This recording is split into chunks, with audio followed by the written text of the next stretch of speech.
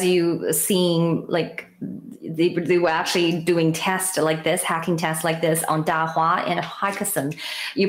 Some of you probably heard of that name. They were actually on your New York stock, and still, but they 2 years ago, I think a previous administration, Trump, put it on the blacklist.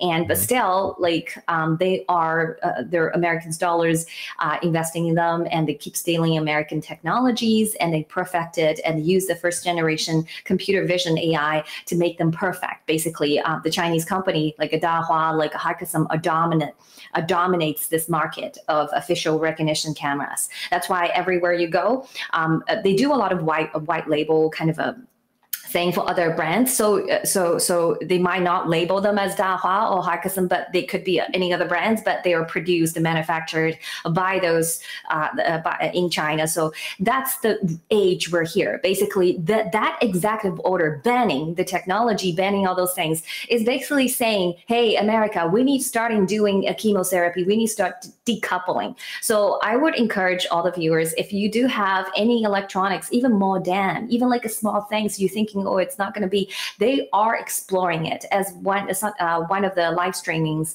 Miles told us, if you buy anything from China, even the bottom of the shoe, you have to check. And he said that this is not a hyperbole or exaggeration. This is to the degree, the extent, this evil regime, how abrasive and how calculative they are.